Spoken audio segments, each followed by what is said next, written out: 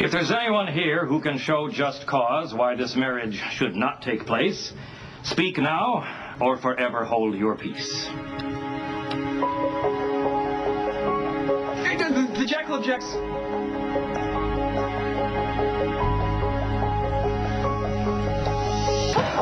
Oh my God! You called me your boyfriend in front of everybody. It was amazing. The first thing that came to my mind. The first thing. I reciprocate your feelings too, blonde one. Stop. Why did you break up the wedding? I had to stop you from making a monumental mistake. Lucky is my brother. Telling him the truth is not a mistake.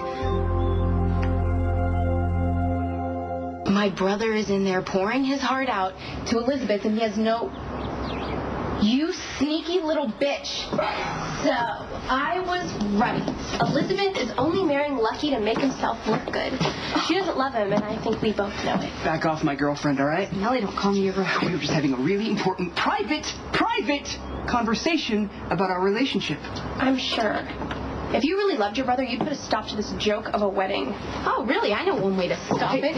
You know what? I will tear your hair out chunks at a time until your screams leave everyone running, or you can just leave on your own. Personally, I opt to pull out your poorly dyed blonde hair. Kind of a hypocrite, but whatever. In the great pie versus donut debate, pie rules. No. Get away from my sister. What is wrong with you? This guy's a slime ball. Come with me, please. If I'm a slime ball, what does that make you? Too smart to fall for any of your lame come-ons. You're not dealing with my sweet sister here. I know you're a user, and you don't do anything without an angle. And you know this because... Think about it. But stay away from my sister. And once you get money from Scott Baldwin, you need to make plans to leave town.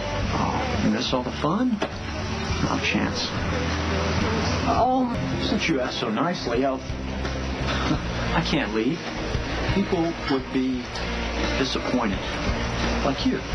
Oh, please. I am not interested in being the next girl that you lie to. Besides, there's no reason for you to stick around once we've scored off Scott. You don't know much. Why don't you clear it up for me? Why don't we just stick with the money issue and avoid the personal questions, all right?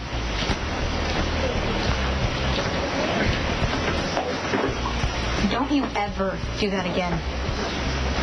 He is not a good guy, okay? I don't even know why Coop is friends with him, but that doesn't even matter. I don't want you to trust him or confide in him about anything. Maxie, he's not interested in me. The only girl he could talk about was Lulu. Where's Coop? He was here. He's probably talking to the police. The police? He got a purse snatch earlier. Ask Max. Max, where's Coop? I don't know. Boy, he's supposed to be on duty. Well, maybe he decided he had enough and he left. Marty said he caught a purse snatcher in the lobby. He wouldn't just walk off the job. What's going on?